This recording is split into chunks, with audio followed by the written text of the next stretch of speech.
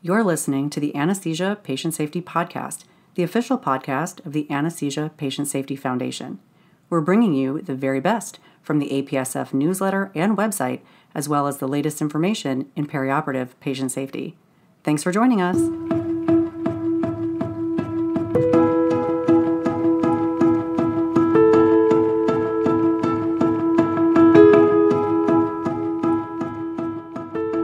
Hello, and welcome back to the Anesthesia Patient Safety Podcast. My name is Alli Bechtel, and I'm your host.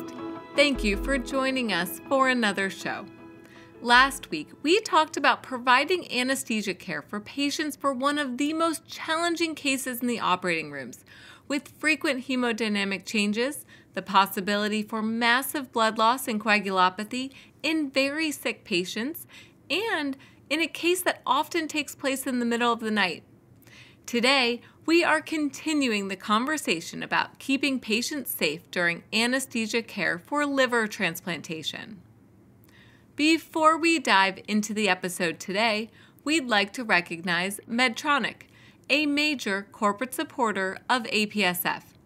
Medtronic has generously provided unrestricted support to further our vision that no one shall be harmed by anesthesia care. Thank you, Medtronic. We wouldn't be able to do all that we do without you. Our featured article is once again Evolving Safety Challenges in Patients Presenting for Liver Transplantation Today, a Single Center Experience, by Tran, Cedra, and Skokol. To follow along with us, head over to apsf.org and click on the newsletter heading. First one down is the current issue. From here, scroll down until you get to our featured article today. I will include a link in the show notes as well. We are heading back into the main operating room to talk about one of the most challenging cases, liver transplant. So go ahead and refresh your cup of coffee or tea for part 2, because here we go. Last week, we talked about calculating the MELD score and the associated 3-month mortality.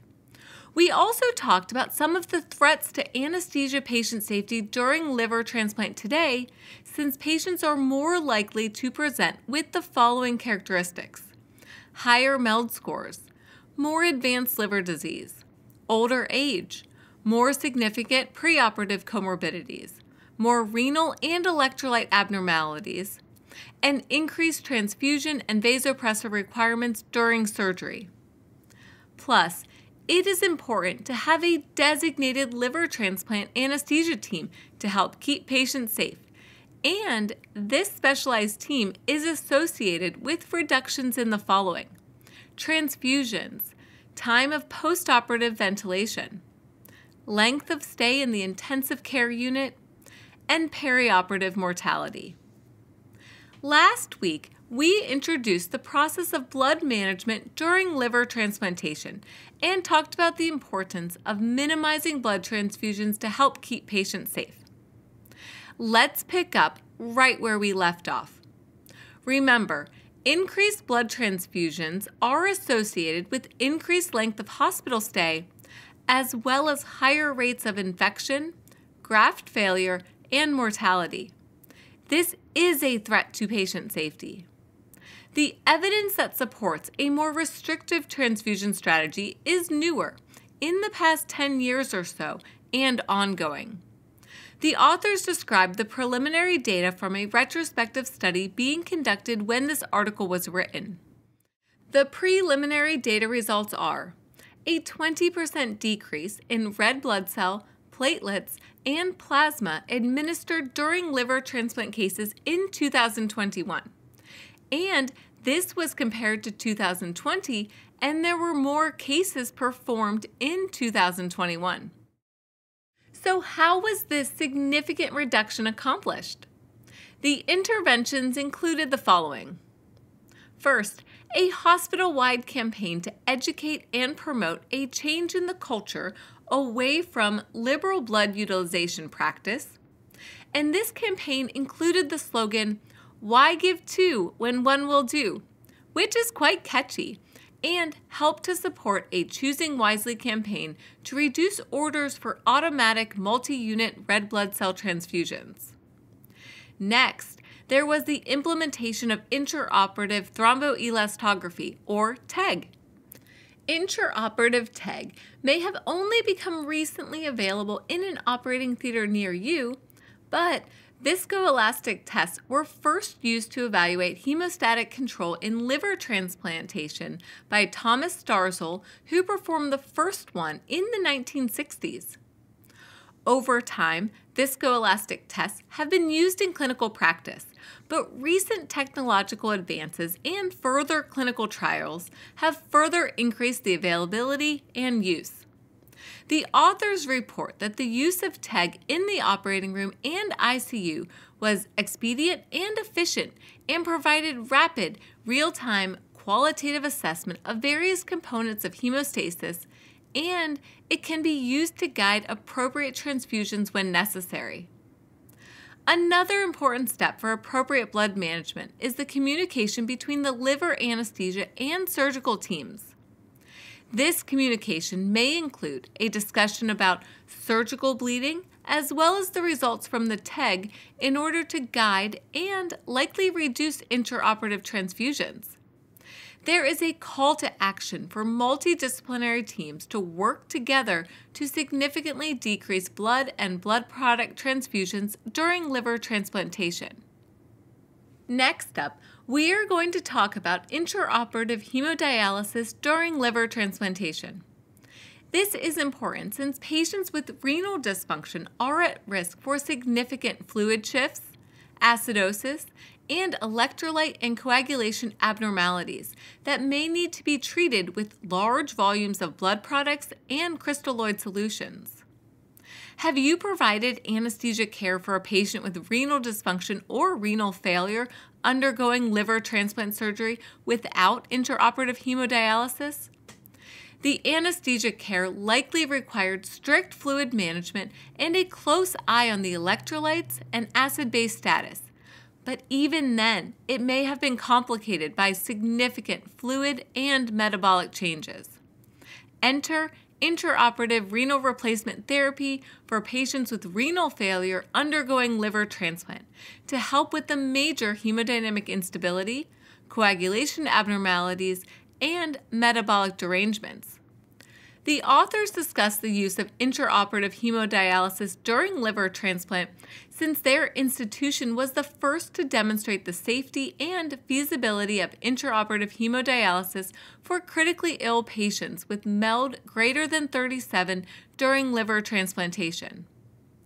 In clinical practice, deciding to use intraoperative hemodialysis requires input from the surgeon, anesthesia team, and nephrologist, depends on the degree of renal dysfunction, and depends on the patient's need for postoperative renal replacement therapy. Here are some considerations for intraoperative hemodialysis. Patients will likely have glomerular filtration rate less than 60 mL per minute or serum creatinine greater than 1.4 milligrams per deciliter. If there is no permanent dialysis access, a dual-lumen HD catheter may be placed in the internal jugular, subclavian, or femoral vein. Before the surgery, the nephrologist must decide on the concentration of sodium, calcium, potassium, and bicarbonate in the dialysate solution for each patient depending on their preoperative laboratory values. During the operation, the hemodialysis nurse must work closely with the anesthesia team. Frequent arterial blood gas assessments every 30 to 60 minutes are used to guide changes in the dialysate solution throughout the surgery, with particular attention to the bicarbonate and potassium levels. There are many benefits for using intraoperative hemodialysis, including management of the following: temperature, acidosis, hyperkalemia, and volume overload. Check out Table 2 in the article for an overview of treatment variations that are available during intraoperative hemodialysis. We are going to review it now. First up, temperature. dialysate temperature is kept between 37 to 37.5 degrees Celsius. This helps in the prevention of hypothermia-related coagulopathy and cold irrigation from the graft. Next up, sodium adjustments, which includes routinely starting at 138 milliequivalents per liter, which may then be adjusted between 130 and 138 milliequivalents per liter. Careful monitoring is necessary to prevent rapid rise in serum sodium concentrations associated with CPM, or central pontine myelinosis. Calcium adjustments may be made as well. Levels are started at 3.5 milliequivalents per liter and may be adjusted between 3 to 3.5 milliequivalents per liter. This is important to help manage hypocalcemia during massive blood transfusion. Let's talk about the potassium and bicarbonate adjustments next.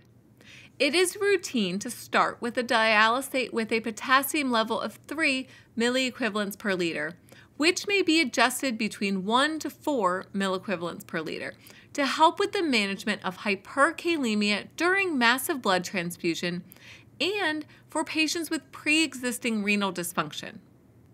For bicarbonate, the levels usually start with a dialysate level of 35 milliequivalents per liter, which may be adjusted between 25 to 35 to help with the treatment of refractory acidosis that may occur in patients with renal dysfunction, especially during the anhepatic phase. Finally, let's talk about ultrafiltration flow rates, which may be managed with a goal to maintain an even fluid balance, but this may change depending on consultation with the anesthesia team. For example, ultrafiltration flow rates may be increased to treat volume overload with rapid volume removal. This may be necessary if there are signs of right heart strain post-reperfusion or graft congestion. The authors advocate for intraoperative hemodialysis to help keep patients with high MELD scores and renal dysfunction safe during liver transplantation, with considerations for preoperative evaluation, appropriate monitoring, and continuous interventions with input from a multidisciplinary team.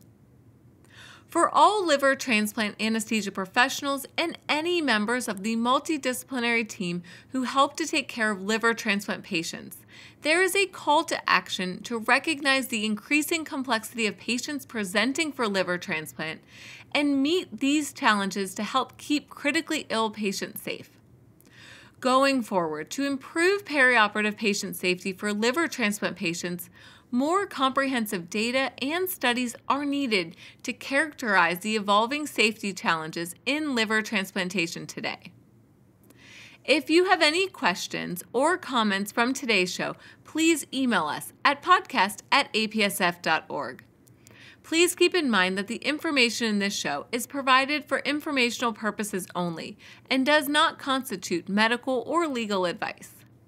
We hope that you will visit apsf.org for detailed information and check out the show notes for links to all the topics we discussed today. Have you checked out the conferences and events heading over at apsf.org? Well, what are you waiting for? You can scroll down and check out the upcoming events featuring the APSF. Then you can see that in just a couple of days, there is an Anesthesia Patient Safety Symposium pre-conference event on May 6, 2023, with a focus on technology and anesthesia patient safety. Some of the featured talks will discuss the pulse oximeter, training for advanced anesthesia technology, alarm fatigue, and personal electronic devices. You don't want to miss it. Then, on May 20th to 21st, there is the Anesthesia Patient Safety Symposium 2023, focused on advancing anesthesia patient safety together. Registrations are open now for this virtual event.